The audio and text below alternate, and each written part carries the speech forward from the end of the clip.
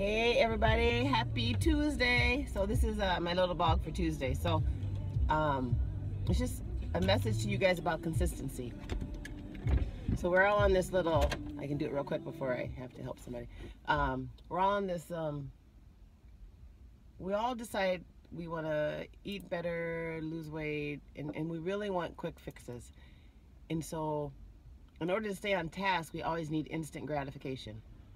It's so important to just do the journey and just wait for something to happen. And I say that because, like, with me, I haven't been able to do cardio for almost 2 months now. And so that's really important that my nutrition has to be on tact for me to keep my shape. And it's because I've had C-sections.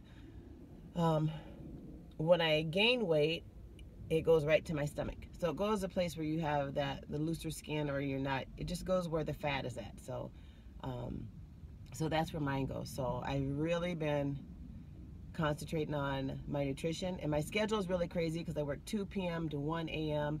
So I have to kind of change how I eat. But the main thing for me is to get that gallon of water in. And finally today, August 10th, I feel the change. I've been lifting weights and stuff, but that feeling and that tightness where your stomach feels tight and I feel good, today's that day. And so I'm so excited that I wanted to share that that's been going on for 2 months, because when I don't do the cardio and stuff, then, a little bit more comes in on your love handles, and you just have to tweak it and do different things that's going to give you the same results, but in a different way.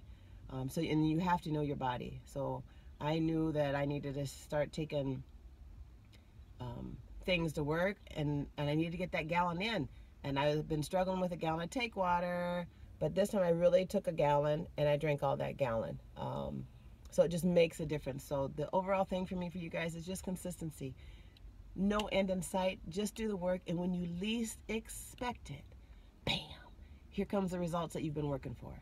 So that's my tip for Thursday. God bless everybody. Hope to see tons of you at class on Saturday morning. Breakfast. We're going to be back at the church, 7 a.m.